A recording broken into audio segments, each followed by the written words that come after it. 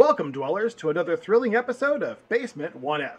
I'm your host, Mitch, and with me is the ever-feisty, Scary Sallie. How you doing, Sallie? Well, my tummy is rumbling like a fucking Krakatoa. Gross. The wrestling world was in for a shocker last night at the annual Slamdown Showdown event. The Decapitators, who once cut through their competition like butter, found themselves at the receiving end of a stunning defeat from the Friends with Benefits, the tag team with the best insurance policy in the game. But it was a main event everyone was watching. Champion Larry the Laser, who apparently won his title in a poetry contest, fell in quick fashion after taking a single blow to the solar plexus from the challenger Big Vic McQuaid. He won after one punch? Yep, little dude tapped out as soon as he hit the mat. Is he okay at least? No, not at all.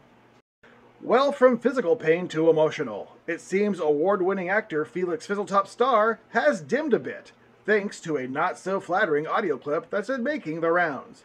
On the set of his latest film, Crown of Caesars, Fizzletop was caught on audio lambasting a fellow actor. I must warn you, the audio is not for the faint of heart. I'm so done with this fucking bullshit. You know, I didn't sign up for this fucking circus. I'm a real actor, and I'm not going to pander to these fucking amateurs. You? Who the fuck are you? Well, I'm Felix motherfucking Fizzletop. What the fuck are you doing? Nothing! This is beyond unfucking professional. I've worked with some real cocksucking numbskulls in my time, but this takes the fucking cake.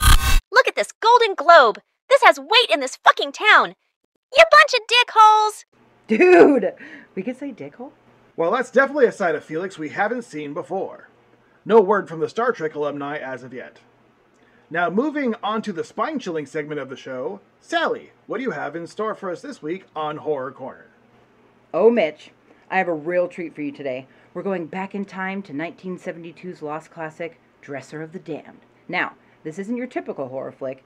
This is a film that takes the mundane and everyday dresser and turns it into a monstrous, flesh-eating entity.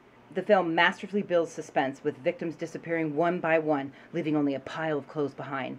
The climax, where the protagonist finally uncovers the deadly secret of the dresser, is master class in suspense and horror. The chilling score, the intense performances, and the innovative premise all combine to make Dresser of the Damned a forgotten gem of the horror genre. A carnivorous dresser? That's a horror premise I did not see coming.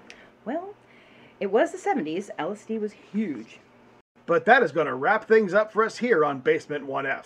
Thanks for watching, and please give us a like and subscribe if you enjoyed the show. Until next time, for Scary Sallie, I'm Mitch saying, it's okay to love yourself. It's where you did it that got you arrested. See ya. Bye. You bunch of dickholes!